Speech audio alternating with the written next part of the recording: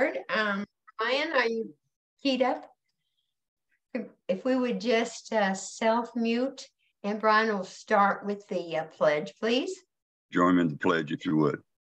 I pledge allegiance to the flag of the United States of America and to the republic for which it stands, one nation under God, indivisible, with liberty and justice for all. Folks, that reading is in honor of a man named Ed Bianchi, who worked for the Ziglar Corporation for many years. And he was noticing that when we put one nation, we paused, then we said under God. So he decided that he'd take upon himself to change that.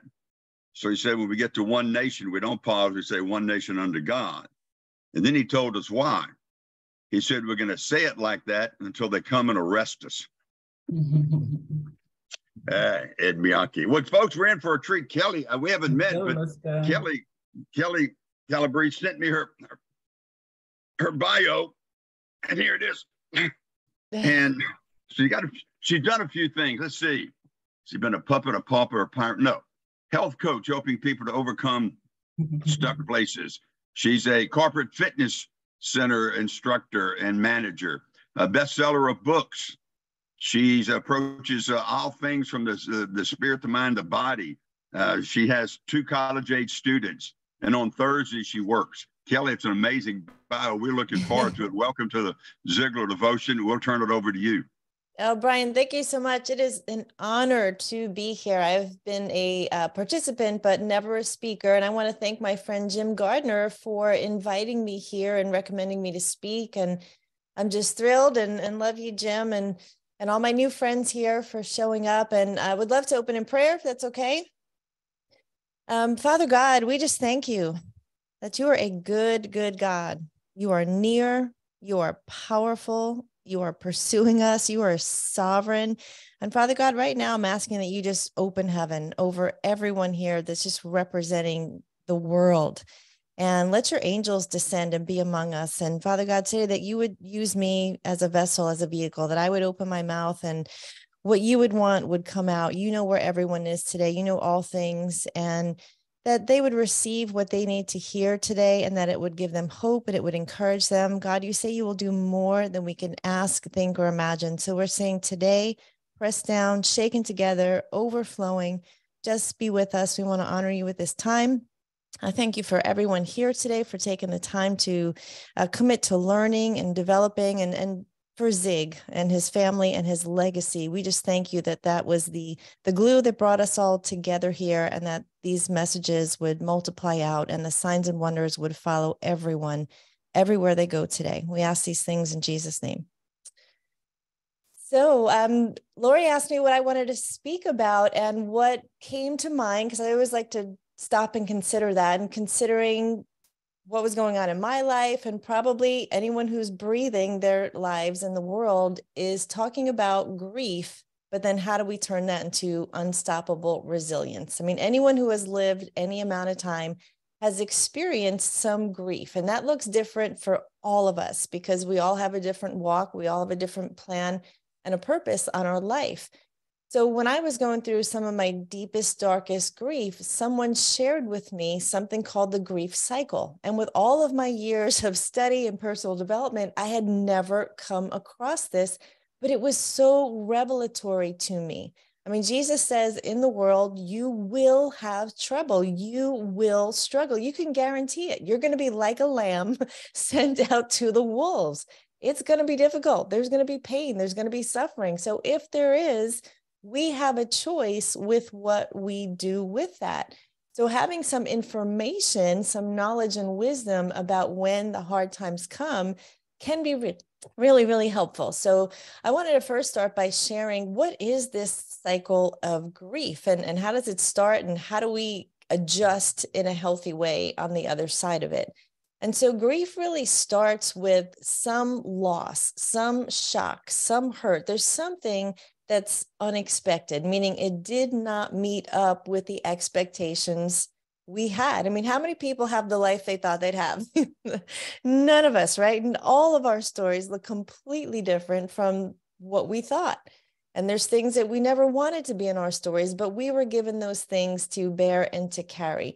So we know they're coming, and there's going to be loss and shock and hurt. And there's different degrees of that. There's some that are bigger than others. I mean, there's accidents, there's things get stolen, partnerships fall apart, and you can have similar things happen to the same people, but they handle them very differently.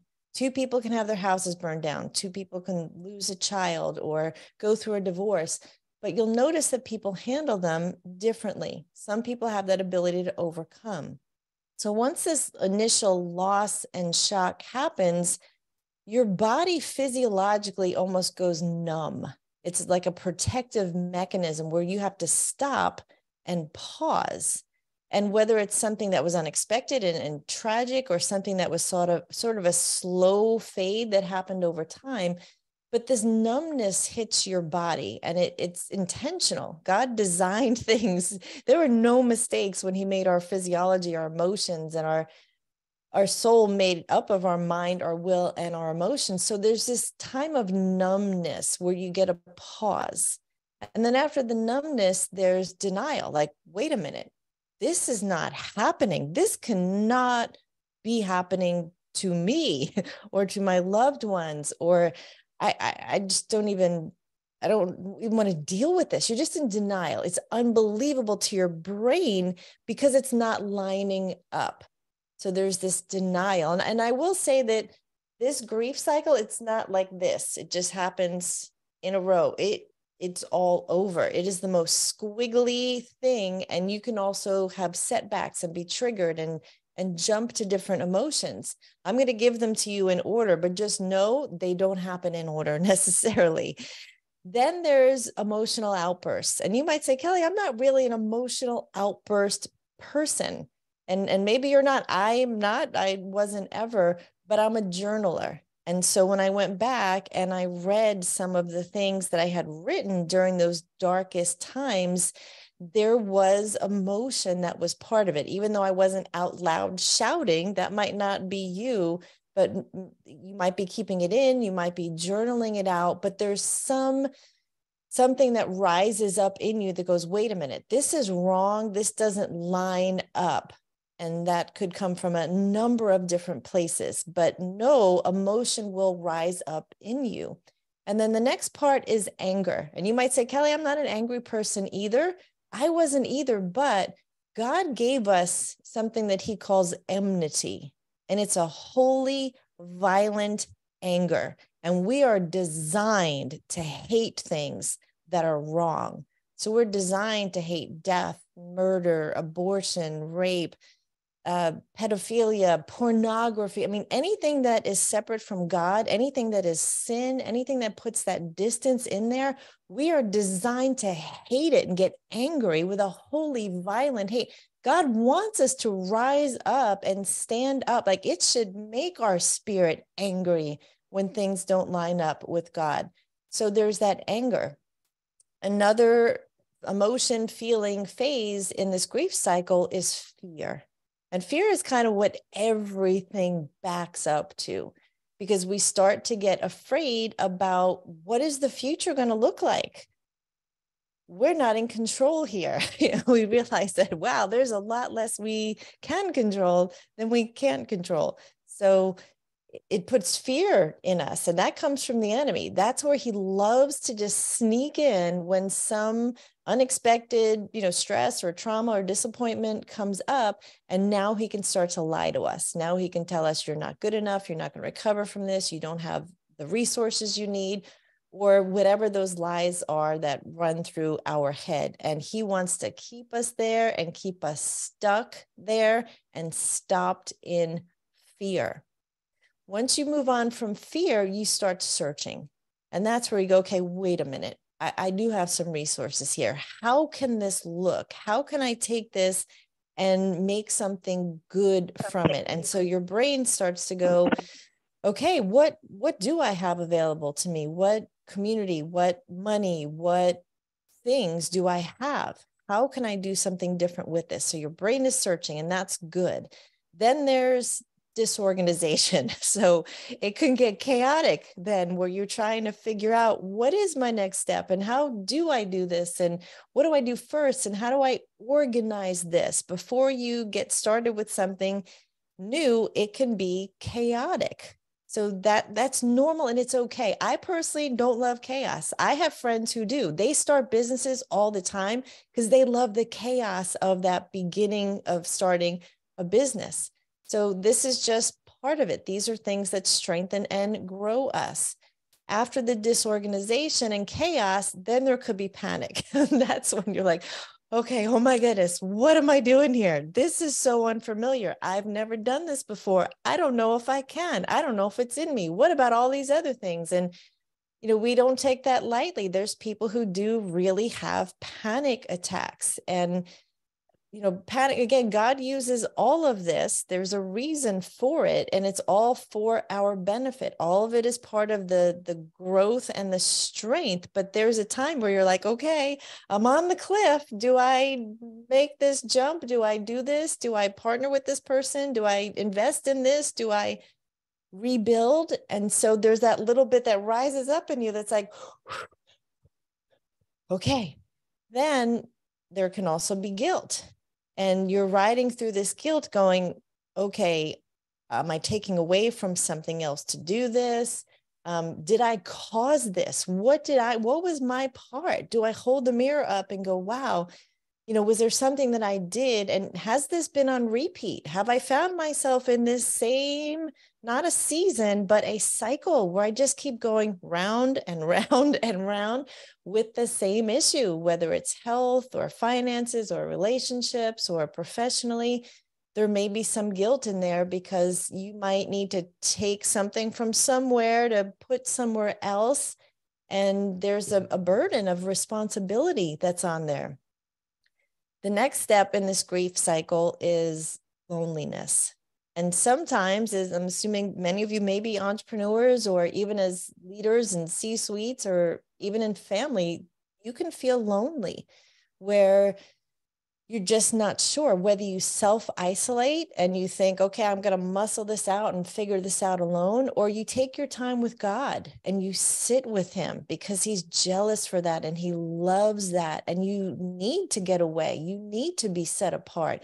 You need time to think and shut out the world and stop taking input from everyone else. Because sometimes we love to do that.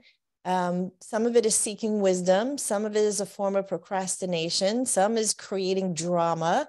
So we need to shut all that out. Part of it is get away, get alone, but there's always a ditch to everything. There's an unhealthy side of being alone where you can really self-isolate and stay stuck there and shut people out. And then there's the healthy side of it where you get alone with God and you can hear things and get revelation from things. So that loneliness and isolation is sort of the bottom of this grief cycle. If you can imagine, it's sort of a U curve. So in this time, we don't want to stay in any of these too long, but we want to stay long enough that we learn the lesson and we get strengthened and encouraged by it. After isolation is depression. And depression actually means you're on the upswing from the grief, which sounded crazy to me. I'm like, how could depression be good? How can this be on the way to improvement? Because depression is pressing things down. But again, it's part of it. It's part of being set aside. It's part of going through the emotions and the feelings, and also a time to reflect of what's working and what's not working. Depression is a place where you get to rise up from. So it is the valley of the shadow of death, but you're not there alone. Jesus is always with you. He never leaves you. He never forsakes you. But it could also be part of that rest where you're pressed down, where God is telling you to be still. And we want to do it in the healthiest way possible, where that's where we're feeding ourselves truth, light, scriptures, love, in that time where we're down. After the depression, you start to re-enter. It's like, okay, now I'm looking at my troubles a little bit differently. I have some new information. I'm stepping out from the depression. I'm re-entering. I'm making some choices. I'm making some decisions. And I'm starting to put one foot in front of the other. And that's a good place walking out of the grief. The next step after the reentry from the trouble is the newness. This is where it gets fun. That's where it's new relationships. So maybe you cut some people out who they're no longer in your intimate circle. The people you do life with, the most intimate people, there's only a handful of those. And you want the best people in your intimate space. And some people get moved out to, there's zones of friends. And then there's the people that cannot influence you anymore, that need and should be pushed to the outside. They were part of a different season of your life, but now they're not going to be in your ear, in your most intimate inner circle space. Then there's also new strengths that you develop. You're like, wow, I didn't realize I had this in me. I developed this through this grief, through this hardness, through this difficulty. And I do have some new muscle in this area. And maybe I'm a wiser advisor or financial decisions, or there's something that you gained by going through this difficulty. There's also new patterns. We know that everything starts with our beliefs, and the belief then becomes a thought. The thought is something that we speak. Once we speak it out it leaves our vocal cords and it goes out into the world, it now has power. We know the power of words. When the word is spoken, now we start to line up with that. We start to act on the words that we speak. When we're acting on the words that we speak, now we start to do those habitually.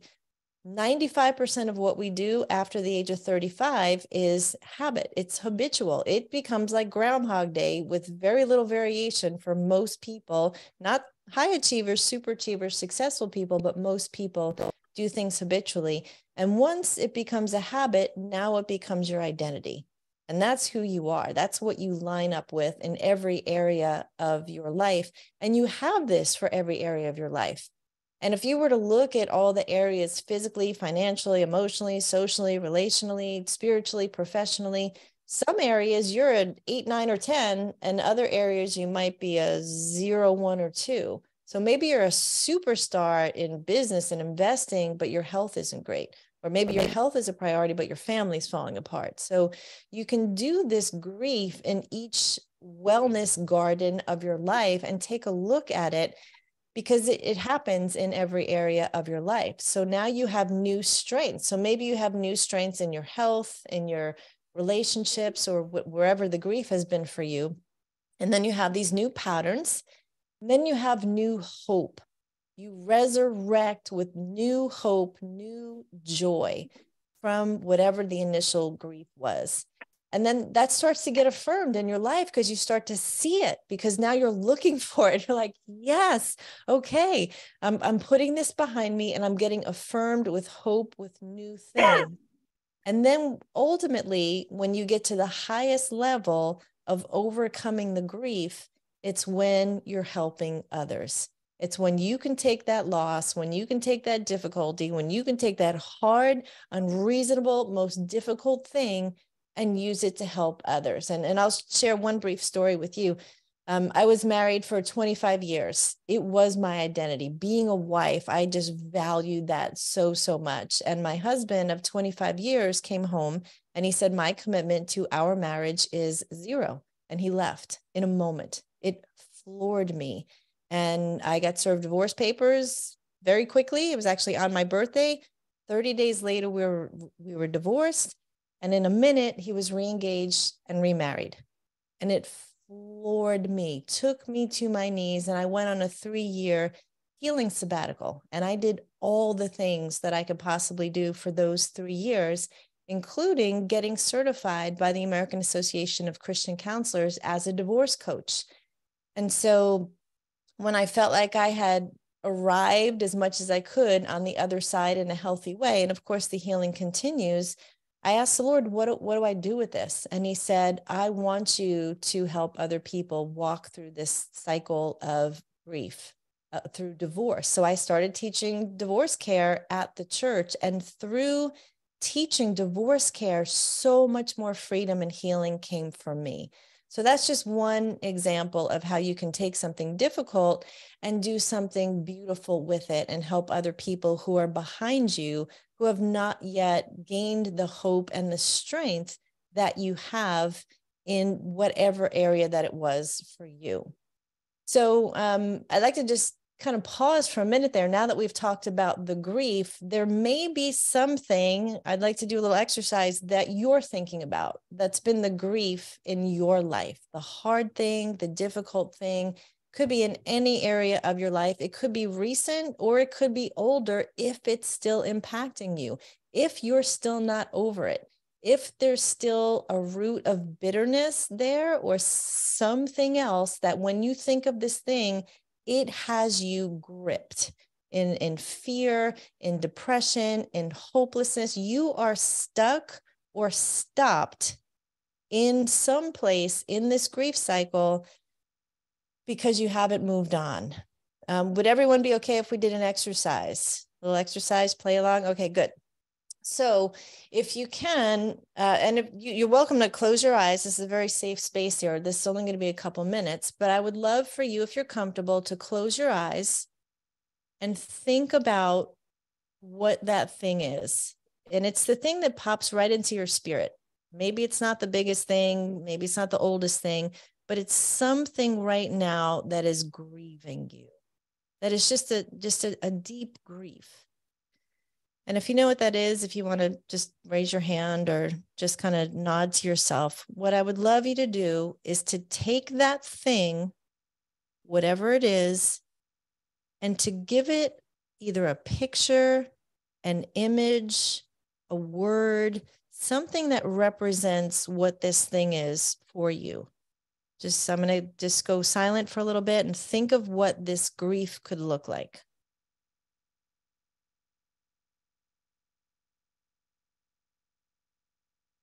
Now, if you have a picture of what it would look like, it might be a word, an image. I'd like you to imagine it in your hands.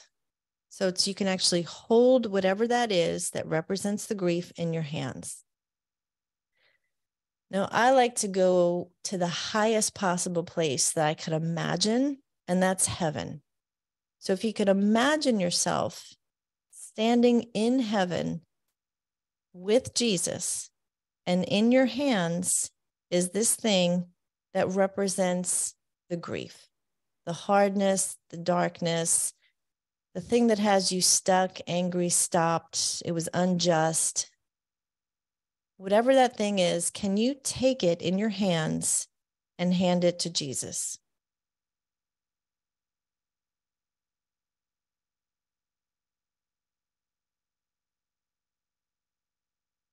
Now notice what Jesus does with it.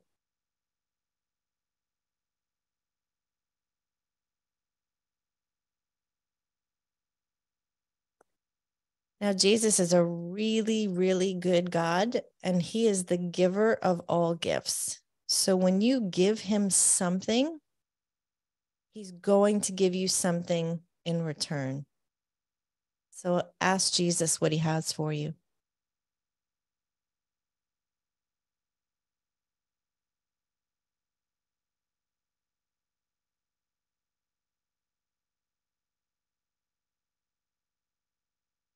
You can ask Jesus what that means if you don't know.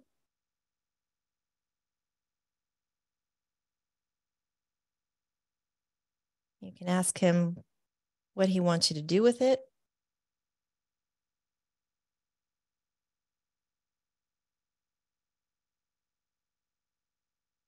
You can ask him how he sees you.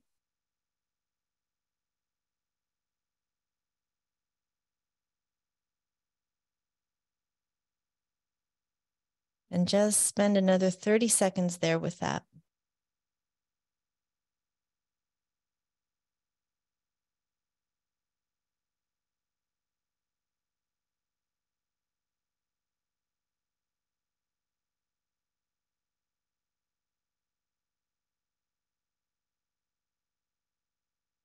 Okay. I mean, I would love to stay in heaven right there all day with you. I hope that that exercise, which I call the exchange, um, you felt that in your soul, that you had a great encounter and a great exchange there.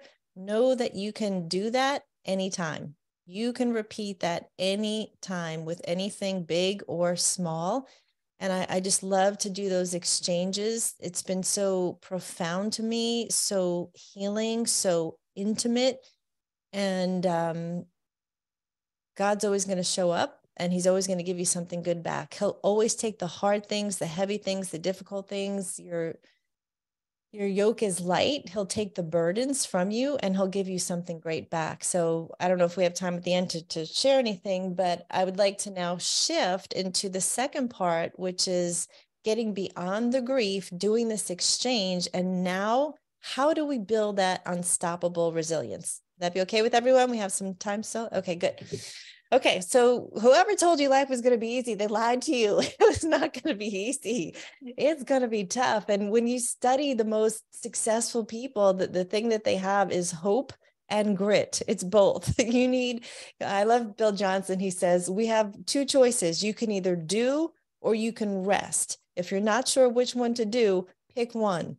If it doesn't work, pick the other. So you're either doing or you're resting, and you can do both. And we know, as I said before in Romans, the testing does produce the resilience, the character, the hope. We were mentioning movies earlier. I don't know if anyone has seen that movie Unbroken. It's the life about Louis Zamperini. And when you think about unstoppable resilience, my goodness, is there another man who just has been through so much. What a story of survival and getting knocked down, 100 times and getting up 101, and whether you've been knocked down 10 and you need to get up 11. But if you have not seen that story, it was a World War II prisoner of war, absolutely tortured in the most horrific ways. He was also an Olympic athlete, but it's a story of resilience and redemption and triumph and just not quitting. And if you think for a moment what you have is hard, I watch a movie like that and go, wow, I've got nothing. I don't have to look very far to see people who give me zero reason to complain or get back up. But if you want to get better, you need bigger problems to solve. I feel like that may be something Zig maybe said. He probably did, but it is true. Your problems optimize who you are. And if you look at the people who have overcome, they're some of the wisest people with the best possible character. And there are seasons where we are given some really hard, dark things to walk through, and they're stressful and they're traumatic. And we've all heard of post-traumatic stress, but have you heard of post-traumatic growth? What I will tell you is they can coexist. You can have post-traumatic stress, trauma, and post-traumatic growth at the same time. And you do it by finding a new meaning from this experience, from the hardness, and you're able to be better than you were post-trauma because of the trauma. So look for the growth rather than the stress that comes from the hard things. And again, we need some stress. Stress can be good. We can't just all lay in a hammock with, being fed martinis or grapes or margaritas or whatever it is people like. That's not how we grow. We grow from the hard things. We grow from the tension and the stress. We are not called to live this comfortable, small life. We're called to be bold, to courageous, to step out. So look at what your beliefs are about trauma. When something hard happens, what's your go-to? What do? Do you isolate? Do you get depressed? You do something, and that's how you have learned to cope with hard things. But can you get to this other side to readjust in a healthy way? And the more you do this, it's like a muscle. You don't fall as long, as deep, as hard, as fast as you used to when hard things happen, because you've built that muscle. You put on your Superman cape and you get your Wonder Woman stance out and you go, okay, I've seen this before. It's not going to take me as long. I have a friend who lives in Mauritius, a tiny little island. He's like the mayor there. He has been bankrupt 9 times. And he said, if I get bankrupt a 10th time, I will know what to do. I'll do it better, faster. And so the greater the pain, the greater the potential for growth. I mean, probably some of your best friends of people who have overcome some hard things. That's who I want to be in the foxhole with. That's who I want to spend time with, the people who know how to get back up and be resilient and gritty. So surround yourself with those people, which you have here in this group, and I'm sure probably every walk of life, but get those people in the areas where you're struggling. If you're struggling in your physical health or your financial health, get around those people who've overcome. They figured it out. They got back up again. And then you need to speak truth. If you're lying to yourself in that area, you're going to stay down. You're going to stay in grief. You're going to stay depressed. You need to shine light and scripture and truth. So the iron sharpening iron, and the time getting away with God to do that. Renewing your mind, renewing your mind, renewing your mind every single day, getting up and challenging your beliefs and saying, is this true? Or am I believing a lie? And the scriptures are where we go to get the truth. So shine that on your grief and see what you get from it. If you want to build your resilience, look for miracles. They're out there. They're happening every single day. And I started tracking them. I don't know about you, but I write them down. There are miracles every single day. God is orchestrating so many things that we have no idea. And when we're in the darkest, deepest depths and the pit, they're still happening. You just have to look for them and record them and share them. They're part of your testimonial. God is still in the healing business. He's still in the miracle making business, even when it's hard and tough and there's grief. And the grief is real. It is guttural. It is a tearing of your soul sometimes. I mean, especially in something like a divorce. The first thing God brought together, the first covenant, was marriage. And the first thing the enemy wants to do is divide it. If he can divide a family, he can divide finances and make it generational. And so we need to, pull that back together and shine light and look for the miracle in it. When it's hard, when it's new, when it's fresh, it's hard to say what's good about this, but that is a better question to ask than why me? What's good about this? And the quicker you can ask that, the quicker you'll rise back up and do something great with it. And so gratitude, I know you've heard this so many times, but I'll share what I did with gratitude. In my darkest season, I decided that I was going to find things to be grateful for every day. And I committed to filling a page in a journal, and it was a big journal, every single day. And I wasn't going to go to sleep until it was full. And initially it was really mechanical. It was like, well, I took my vitamins, check. I walked the dog, check. And it was just very rote and mechanical. But then I said, okay, if you're going to go throughout your day and you have to fill that page at night, you better start looking for things all day long to be grateful for. And it was just like this wonder and awe open to me. I go, wow, I get to speak on Ziglar's Monday morning devotional. Are you kidding me? I mean, less than 0.0001% of the people in the whole world get to do that. That's going in my book. And when you start going throughout your day going, wow, I get to talk to this teller at the grocery store or whatever. I mean, God is orchestrating so many things. You go outside and you see a tree and a pond, and God created this all in a breath. I mean, it's incredible. And when I started to do that, it was like I turned this receiver on, that things just started coming to me that were incredible. So I started writing down the things that I was receiving. Like someone took me to lunch and bought me a bowl of soup. A friend drove me to the airport. Someone had an extra ticket to the concert and invited me. And every day I started to write that down, and it just opened up the flow of God's kingdom. It was like, okay, this is how kingdom works. You're grateful and you're giving and you're receiving. And so I started putting a number on the things I received. Well, that bowl of soup was $12. Well, I would have paid $60 to go Uber to the airport. And that concert ticket, that was a good seat. That was a, $75 ticket.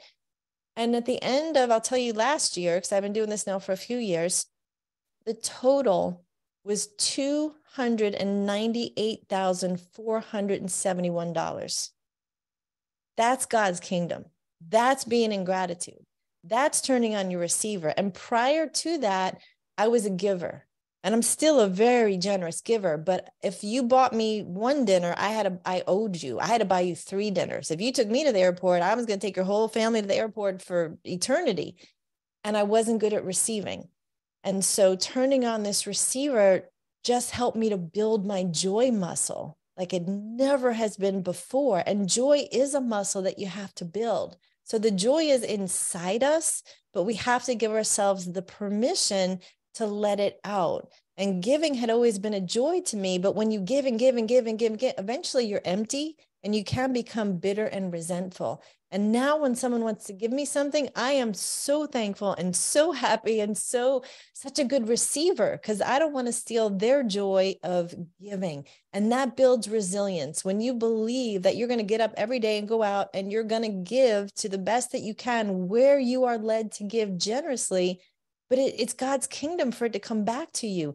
You can't outgive God. He is the best giver there is. So I know we say gratitude, we just put that on a list of things to do. It is a superpower. I mean, go and study the science of gratitude. My goodness, it affects your brain chemistry.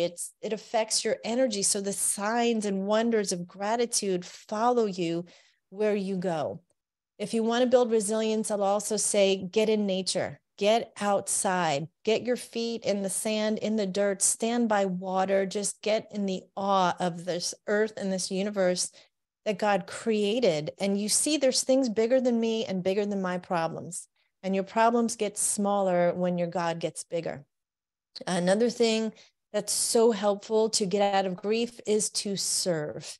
And when you go out and you serve others, it is healing to your heart. It gets you out of your problems. You see there's people with so much less than you have, and you're doing it for the kingdom. We are called to be servants, and it will get you out of your problems.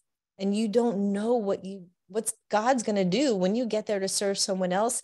You wind up being ministered to, and it's just so beautiful. I will also stay in the grief long enough. Don't rush out of it. So don't be the one that sticks your head in the sand and pretend it isn't happening, or just skip it. For example, using divorce, there's many people who will jump right back into another relationship. Well, you're taking that same person with those same issues and you're just bringing it to the next relationship. And you're probably attracting the person with the same issues that the last one had. And again, that's just a relationship example. You can apply it to anything else. Stay in it. There's lessons to be learned there. I know it's hard. I know we don't like it, but look for what's good in it and how am I being strengthened? How am I being built? So don't rush the grief. In the example of marriage, counselors will say, for every 5 years you were married, wait a year. I've been divorced 5 years. I haven't dated yet. And I'm so at peace with that. I'm just enjoying God being my husband, and I'm covetous and jealous of this time and not in a rush. I've gotten through that deep grief, but now I'm in this season and I want to stay here. I love and value marriage. I'm confident I'll be married again one day, but I'm not rushing it. I'm staying in this singleness season because I'm just adoring it. So know the power of one. If you're in grief, it could be one more phone call, one appointment, one new person you're going to meet, one person that believes in you, one person that offers you an opportunity. You could be that one step away from gold. So be looking for that one thing when you're in the depths of the grief. Again, faithful with a little, and watch what happens with what God will do it and multiply things. And then I know we're getting late here, so I'll wrap it up. But the people who are future-minded, the ones who have vision, those are the ones who don't perish. So there's some hope you have in the future. We only get today. Today will never happen again. Today is all we're guaranteed. But it's the ones who can start to, we know Zig was so big about goal setting. So start to put your mind in the future, not in a way that puts you in fear, but in a way that gives you hope. A way that you can, even Holocaust survivors, they knew the ones who would survive were the ones who were thinking about being reunited with their families. So plan that resurrection, plan that celebration, celebrate every day, but imagine this future where things are better than they are today because of the hard things that happen. And you get to create that. You and God, He's got nothing but good plans for you to prosper you and not to harm you. So it's okay. The enemy would like you not to think of the future, but God wants you to have vision. So if you want to get out of that grief, start creating a brilliant, bright, beautiful, joy-filled, hope-filled future for yourself, for your loved ones, whatever that looks like. And you get to decide every single day. I mean, you could like pound your chest. If you're feeling down, I decide. Because even the physical, the physiological, when your physiology is down and depressed, I decide. And I will do that. I will walk around my house and I decide. I get to make the decisions. I'm responsible for me. I'm not expecting the knight in shining armor to come and do it. Like God and me, we get to decide, and everything else is just a bonus. So I don't know if we want to stop there for questions or comments, or I can close in prayer. I know we're a little bit over time. We've got time for a few questions, Leslie. Kelly, that's fine. We can plug into that. Okay, good. And just remember, you're not defined by your grief. No one is defined by their grief or your failures. You're defined by what you overcame. The two things I really picked up on is I need to lay in a hammock and get fed martinis and take Kelly out to dinner. But, Kelly, it's a beautiful I'll receive the invitation. About 6 months after my mother passed away, all of a sudden something hit me, and I remember being in church just crying uncontrollably. And I've experienced everything you talk about, and you've done a really nice job of piecing this together. And I really liked what you said about being open to receiving, because in this season that I'm in right now, I've had to experience that, and I'm ready to get back to the other side. So thank you so much for everything you've said and done today. Oh, thank you, Tim. Kelly, a couple of things that came out when Zig lost his daughter. He searched for a way to handle this grief and this despair. He really didn't find it. And so he wrote the book, The Confessions of a Grieving Christian, in which, Laura, you know how many of those books he sent out for free and how many lives those have touched. But Zig also said a couple of things that rang true. If there's hope in the future, there's power in the present. Yes. And then when you talked about gratitude, he always said gratitude is the healthiest of all emotions. Yes. And he proved that, and he lived the most consistent man I've ever met. But he lived that and put on his wall of gratitude. If you would ever go to the Ziglar new office or old offices, there are all these people that had an impact in his life that he was grateful that they came into his life. A couple of things, and then you can close in prayer, Kelly. Thank you. A couple of things. Jacqueline has volunteered her office, and I think a 3-course breakfast, we're going to have, okay, coffee and donuts. I'm sorry, I missed that. But the first Monday, if you're in the Dallas area, if you would like to join us in face-to-face fellowship as we watch the devotion as a group in her office, or I guess her conference room there on Midway in the Addison area of North Dallas, we'd love to have you. That's the first Monday, which would be, Laura, that'd be next Monday. Next Monday. Okay, I'll check my calendar. And guys, the other thing is we all encounter God sightings and God encounters. This week I was bemoaning the fact that I'm in a basket and I don't know where I'm going, as a country, as a world, maybe. And my buddy up in Idaho said, Flanagan, this is it.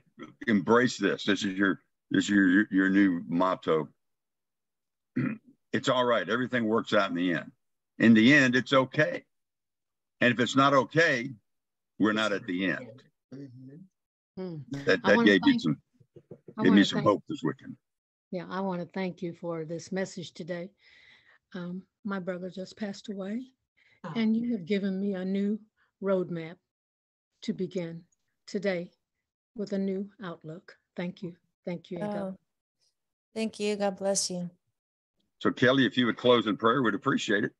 Yes. So Father God, we just thank you. We thank you for this time and these precious people who committed to coming here and starting off their day and their week with us in this devotion time. And Lord, we're just humbled by you and how good you are and how tender you are. Lord, Jesus grieved. Jesus grieved for his friend Lazarus, and he grieved in the temple when people were abusing it. And grief is something you gave us.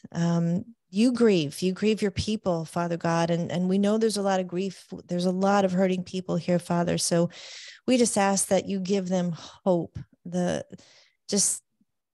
peace that surpasses all understanding would just wash over them, Father God, that every fruit of the Spirit would just be highlighted. And then the love, the joy, the peace, the kindness, the gentleness, self-control, just all of it, Father. Just fill every dark place. Let your Holy Spirit come and give them a refreshing and a renewing, Father God. Let them move through this grief exactly how they should do it.